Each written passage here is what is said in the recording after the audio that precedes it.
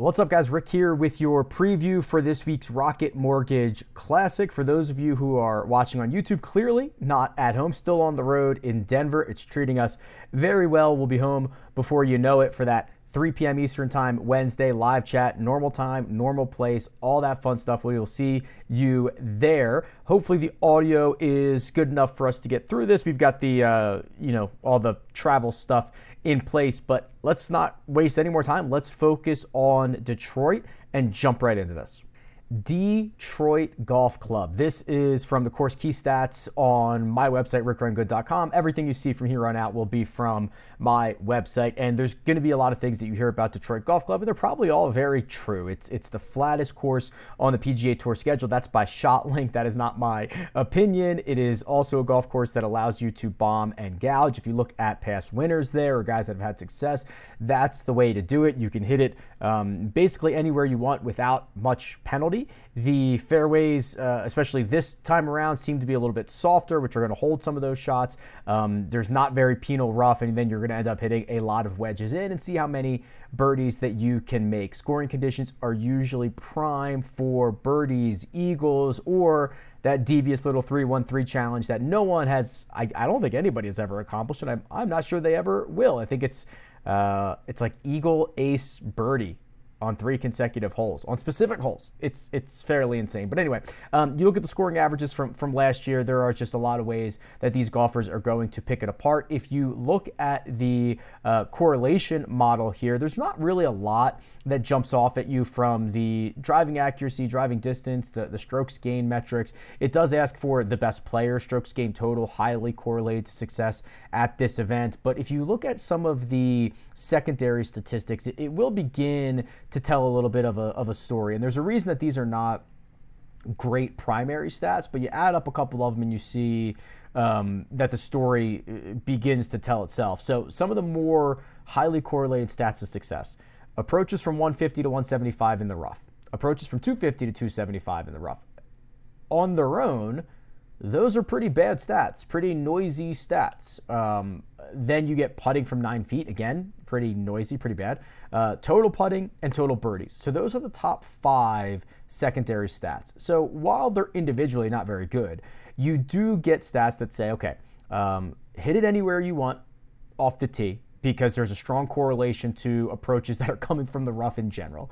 And then total putting, putting from 9 feet, which is a great range where golfers on the PGA Tour have a lot of their birdie putts from. And then total birdies, that says this is going to be a scoring fest. And then as you continue to go down that list, scrambling from 10 to 20 yards, that's likely on the par 5s. Greens in regulation, par 3 scoring average, putting from 5 feet, consecutive greens in regulation. We are talking about scoring metrics here. That is what we're talking about. So if you take all of that information and you begin to overlay it over the last 36 rounds for every golfer in this field, you can look at the adjusted fit for these players. And Taylor Pendrith, to probably no one's surprise, has one of the best adjusted course fits for Detroit Golf Club. I think I said this for Cam Davis a couple of years ago. He ended up winning the golf tournament, so I generally retired this phrase.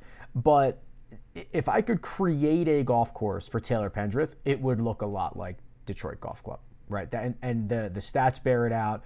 The regression model bears it out. Again, I have no opinion in this regression. These are just numbers. I have zero opinion in this. And then I take the stats that everybody has and multiply. This is just math, and Taylor Pendrith comes out on top. S.H. Kim is number 2. He does it in a little bit of a different way. He gets a lot of bumps on his putting from those ranges. He gets actually knocked on all the tee to green metrics all the tee to green metrics, but they're small knocks for him. Robert McIntyre, Alex Noren, and Maverick McNeely round out the top 5. They're probably golfers that we're going to talk about quite a bit here, so we won't need to spend too much time on those guys. There is something interesting that is going on with the salaries for this week. So we have Tom Kim leading the quartet of golfers above $10,000. It's Tom Kim, Cam Young, Minwoo Lee, and Alex Noren. And Tom Kim's $11,000. So we've been living in a world with signature events and major championships and Scotty Scheffler, where we've been getting someone who is $12,500, $12,800, $13,000 frequently week in and week out, there is a little bit of a reprieve here at $11,000 for Tom Kim being the most expensive golfer. And we've got to figure out if what we've seen from Tom Kim over the course of the last couple of weeks is fool's gold or if it is actual gold, right? And we've got those similar questions about Cam Young. So let's start there with Tom Kim. Obviously, losing in a playoff to Scottie Scheffler is both bad and both very good. If you look at his stat profile from last week, and actually we can do this. Let's go to the Holy Grail. Let's go to 2024 and do the tournament, which was the Travelers. And we will just sort this by most strokes gained. So we should get Tom Kim and Scottie Scheffler tied at the top. And we do. Look at how similar these guys played last week. Scottie Scheffler gained 0.97 strokes per round off the tee. Tom Kim was 0.92. Scottie was 1.09 on approach. Tom Kim was a little bit better, 1.32 on approach. Around the green, they were nearly identical, 0.43 and 0.36. Putting, 0.64 and 0.52. I mean, they were nearly identical players last week, entirety throughout the bag in terms of all four of the strokes gained metrics through regulation. And then, of course, Scottie gets him in a playoff after Tom Kim hits kind of a weak approach into the 18th green there to that front right pin location. But that's a really good sign for Tom Kim. And it speaks about sustainability, right? If you put up a stat line any week that looks like Scottie Scheffler's, you're doing very, very well. And this goes back to, I would say, the Canadian Open. He has now gained a lot of strokes on approach, at least 4.5, 3 times in his last 4 starts. He's driving it well. I think he's a tad longer than I remember what we've seen from previous years, but he's finding the fairway a lot. He will, it's not the Travelers where it's 7,000 yards. It's not like you're gonna have like a Muirfield Village or something where it's very penal if you miss the fairway. But I expect he's going to be giving himself a lot of opportunities. And then you look at the putting metrics, which have started to turn around. So I'm pretty smitten here with Tom Kim. I'm okay with this. His history at the Rocket Mortgage is a little bit of a mixed bag. He missed the cut here last year. That was, I believe, during a time where he wasn't playing particularly well. In 2022, he finished 7th, gained a ton of strokes on approach. So this is certainly a place that can catch his eye. A decision you're probably going to have to make at the top of the board a lot is, do you want to play Tom Kim or do you want to play Cam Young? I should probably point out, and I don't think it matters, he's like an infant. He's 22 years old and seems to have a ton of energy, but Tom Kim has played, let's see here, 1, 2, 3, 4, 5, 6, 7, 8. This will be 9 weeks in a row. It's a lot. Akshay is on a similar schedule. And it's, again, it didn't hurt him in start 8. It didn't hurt him in start 7. It didn't hurt him in start 5. You know what I mean? So I'm not too worried about that. Just something that I thought was worth pointing out. Here's Cam Young. And, he does this thing where he goes out, he plays incredibly well, including shooting a 59 at the Travelers Championship. He has a new putter in the bag. So it's just a different model of, I believe, the same putter. It's kind of blacked out. They do not have, I believe, the alignment on top of it. So there is a little bit of a change there. He putts to a 0 last week with it. Loses 3 strokes in round number 1, gains 2.2 in round number 3, and then basically even the other 2 rounds. I'm not ready to declare Cam Young back just yet, though this is probably a much better setup for Cam Young at Detroit Golf Club than it is for Tom Kim at Detroit Golf Club. This was one of the many runner-up finishes that Cam Young had in 2022. That was his rookie year. I'm assuming, and I could be wrong, that Cam Young, because he is cheaper, because he does not have the pace of play issues, because he shot a 59 last week, because he had a runner-up finish in his only start, is going to be more popular than Tom Kim. And if that is a tangible, like a significant amount, I would have no problem spending the extra $300 and going to Tom Kim. Minwoo Lee is next, and I was a little bit surprised, admittedly, to see that he was the 3rd most expensive golfer. If you wanted to stick Noren here, Bhatia here, even Taylor Pendrith here, I would have been okay with that. It's not a knock against Minwoo. It's just that his results have been good, not great.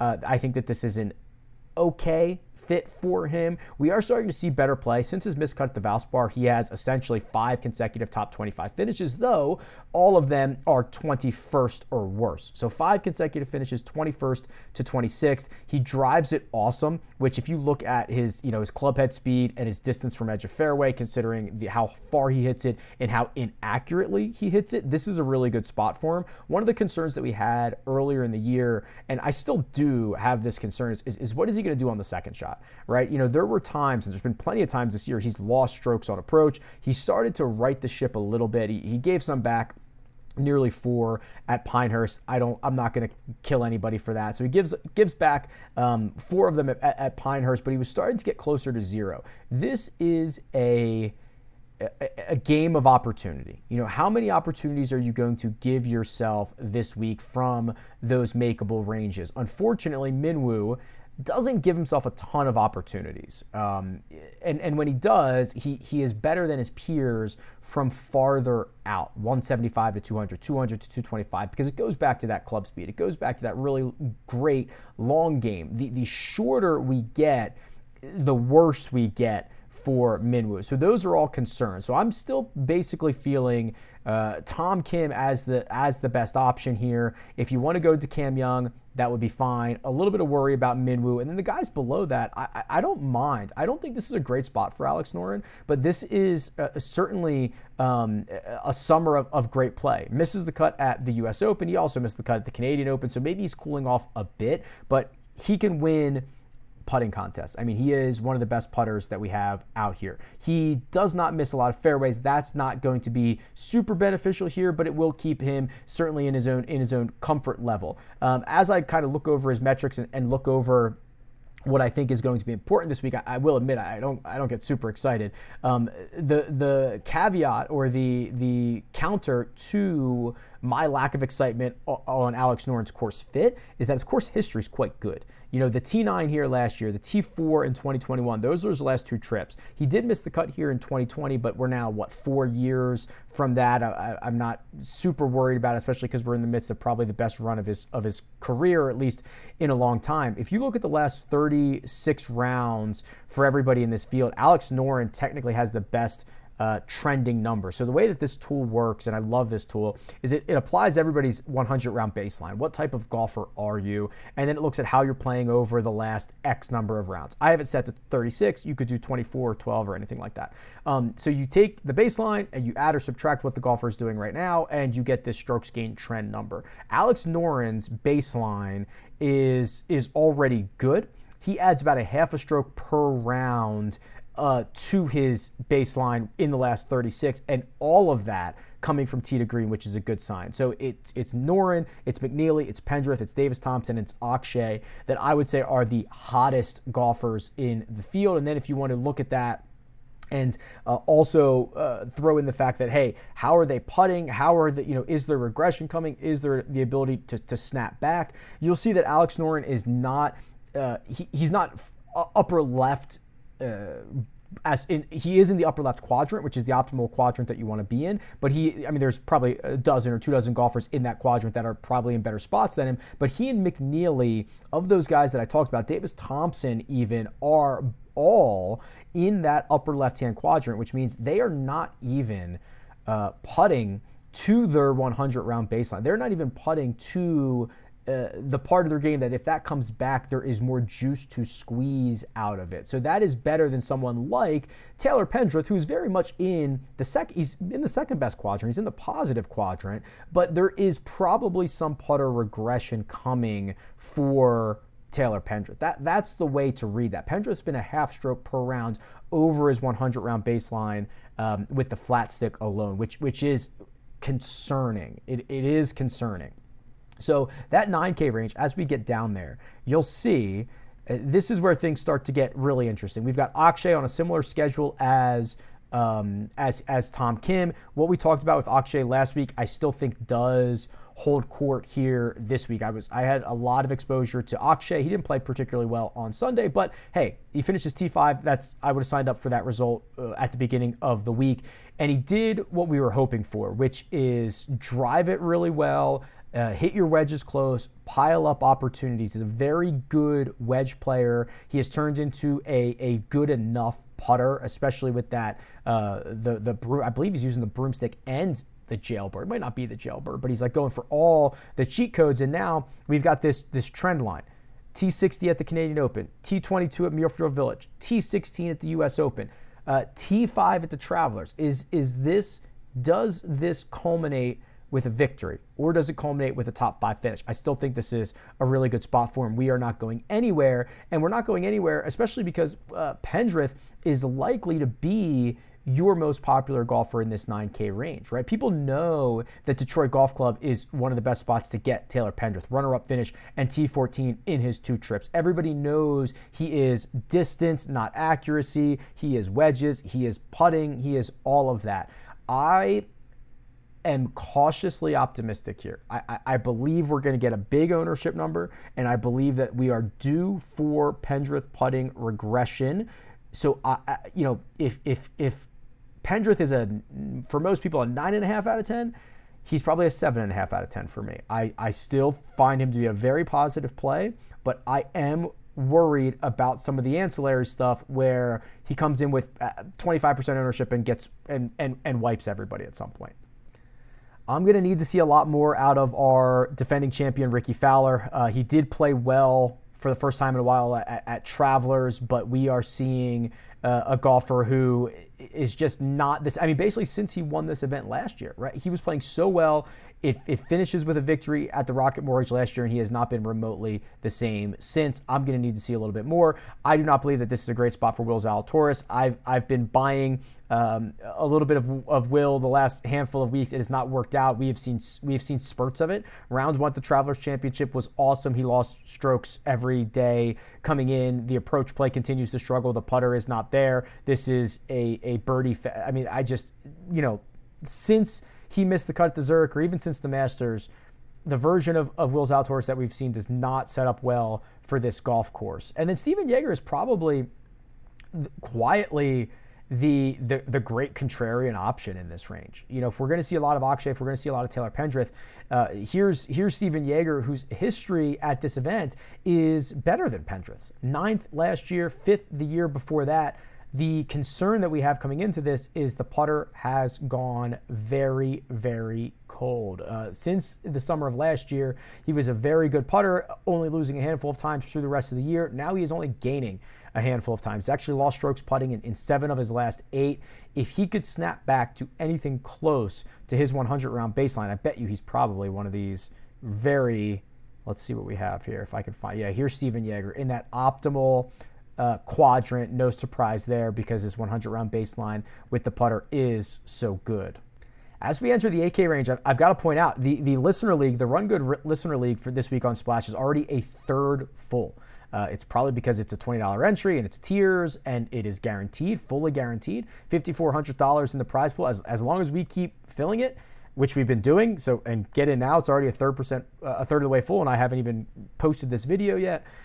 As long as we keep filling it, they keep guaranteeing it, they keep raising it. They're doing a great job. Our relationship with Splash is really good. I love all the advancements they're making. Spoiler alert, they are starting to release some of the NFL stuff, and there are some NFL golf kind of crossovers where there'll be almost like one and done style NFL contests, one and done style NFL contests where maybe you pick a quarterback each week to do, I don't know, passing yards or fantasy points, something like that. So some really good crossovers that are coming.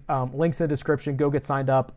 Go deposit and get in there because I've got some cool stuff coming with those guys as well. The 8K range. So I'm just going to start with my favorite, which is Davis Thompson. If you've been following this channel at all over the past 3 months, I'm now ready for this.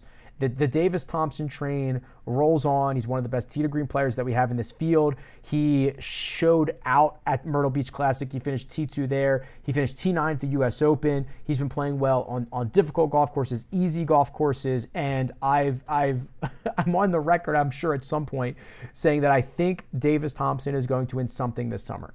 And it's most likely to be an event like this. Rocket Mortgage, the 3M. I don't know if he's going to play Barbasol or Barracuda or whatever else we've got coming up still. I don't know if he's going to play those or if he's going to get himself into the Open Championship if he's not already. Finished T24 here last year. This is the type of event and the type of profile that screams Davis Thompson is trending in the right direction. Wouldn't mind Aaron Rai. I'm not going to spend too much. Actually wouldn't mind Aaron Rai or Maverick McNeely. Those are both kind of my guys. Both have been playing well. Rai finished 9th here, no problem. You know, again, if you've been following along, this is the type of place that you roll those guys out. Robert McIntyre, I do find interesting. We are starting to see a little bit of a maturation here from Robert McIntyre. Ever since, let's call it the Zurich, right? Finishes T8 there, gets a 13th at Myrtle Beach, plays well at the PGA Championship, snaps through and finds victory at the Canadian Open. He did that in a very unsustainable way. He gained 8 strokes putting, but he is going to gain 2, 3, 4, 5 strokes putting every single week, which is great for this week. He drives it well, not straight. He's playing with confidence. We need a couple of things to go right for Robert McIntyre, but this is a decent spot to find that. The two that I like, Ryan Fox is your skill set option, right? If you think that Taylor Pendrith is a pretty good option, you should probably think that Ryan Fox is as well. Hits it a mile, can play these wedge fests pretty well, has a great putter. He is a cheaper Taylor Pendrith. That's what you are looking for out of Ryan Fox. And then there is Michael Thorbjornsen, who made his professional debut last week. Were you impressed? I think you should be. He hits it better than what he should. So he lost 5.8 strokes ball striking last week. 5.2 of that loss came on Sunday. Things unraveled a bit on Sunday. That's going to happen. We got 3 pretty darn good rounds out of Michael Thorbjornsen. We are now going to see how quickly he adjusts to PGA Tour life. The 7K range has some really talented guys that are not playing well. You could go on pure talent pretty easily in this range. That's mostly Taylor Moore and Cam Davis is who I'm referring to. I know how bad the stat profile is on Taylor Moore. Trust me, you don't have to tell me. He's lost 19 strokes, if not more, from tee to green in his last 4 starts. It's been miserable. He's missed 3 cuts. He finished nearly dead last at the Travelers Championship. He has a great record at the Rocket Mortgage. 6th and a T4 in the last 2 years. I love his game. Not currently, obviously, but I do love his game. Maybe this is a place that fits the eye and snaps him out of this little bit of a funk. It might be a big ask. You don't have to do that. The other one is Cam Davis, who's been obviously playing better because it's difficult to be playing worse than Taylor Moore right now. And his history around the Rocket Mortgage is nearly unmatched, right? The win in 2021, 14th in 2022, 17th in 2023. He'll probably be popular. Maybe some of the recent form does keep people off of him. He lost 7 strokes ball striking at Traveler. So again, that's talent lacking the form.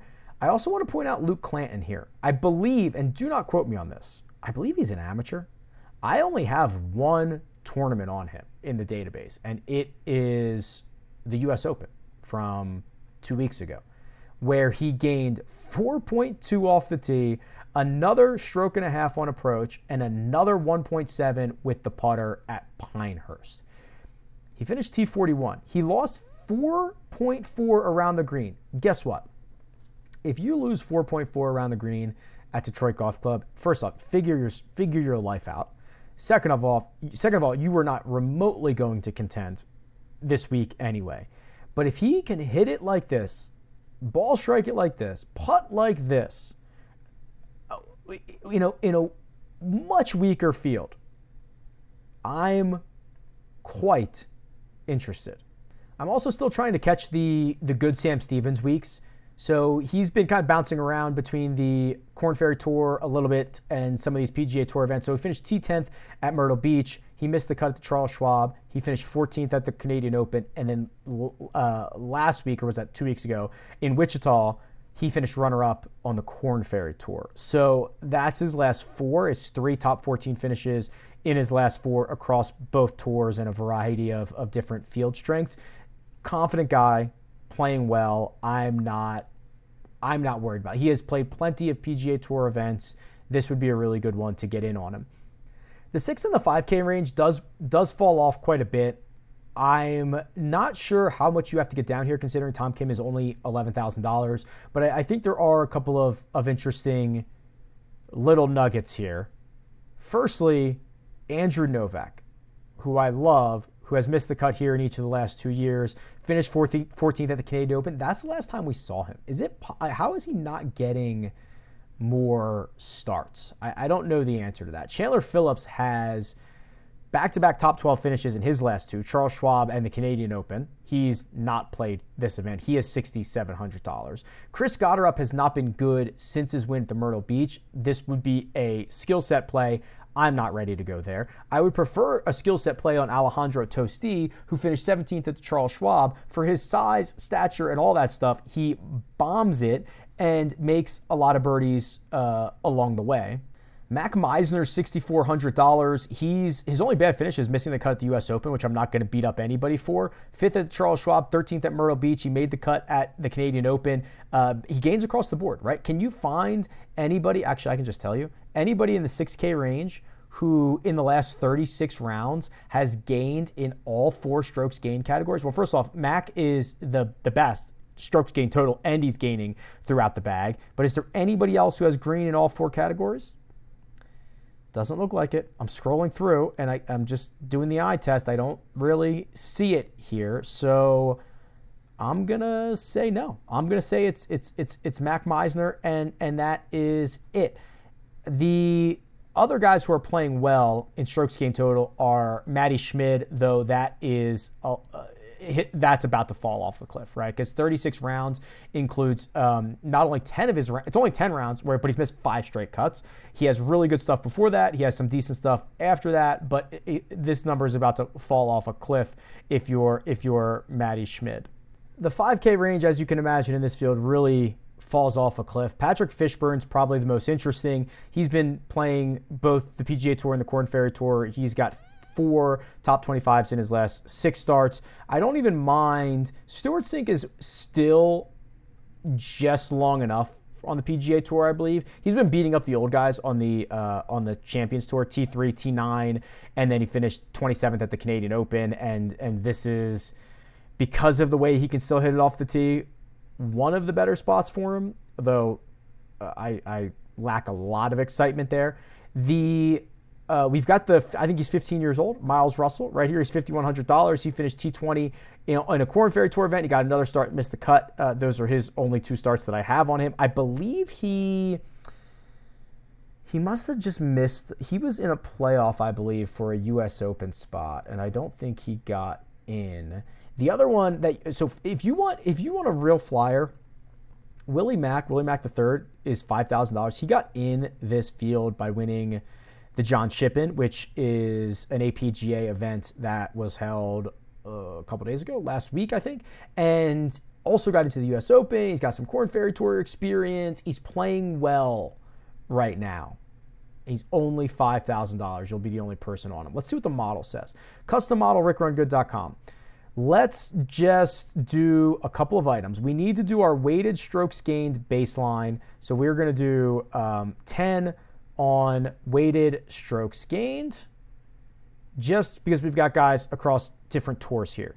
Then we are going to do, like a lot of scoring stuff. So we're going to do driving distance, 15. We're going to do birdies or better for 15. That's birdies or better gained. We are going to do opportunities gained and opportunities plus gained for 8 each. These are some good approach metrics. We'll do course history, pretty sticky here. We'll do 10 there. We are going to do bonus putting, which I absolutely love.